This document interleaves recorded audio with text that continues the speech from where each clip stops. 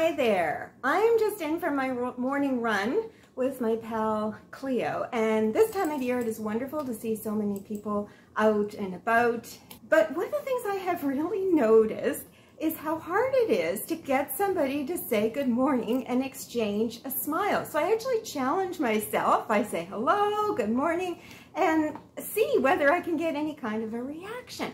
I think this morning my batting average was probably about 500. I think we're so connected to what's in our ears or what's in our hands that we really are almost caught off guard. We're almost startled when somebody makes an attempt to break through and establish a moment of genuine human warmth and connection. I think there's a great opportunity here for anybody who communicates these days in writing, through email or direct messages.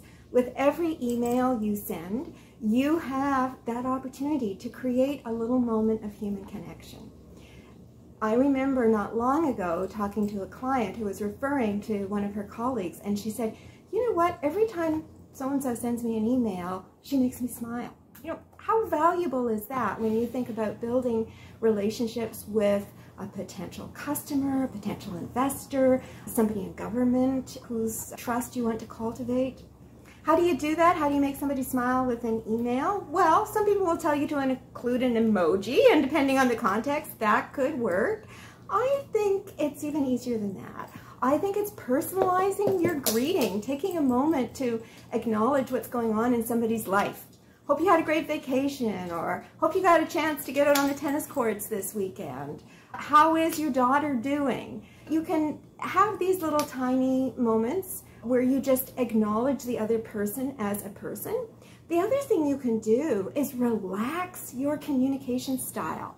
So instead of writing really short, efficient email sentences that almost come across as Morse code, play with your punctuation a little bit.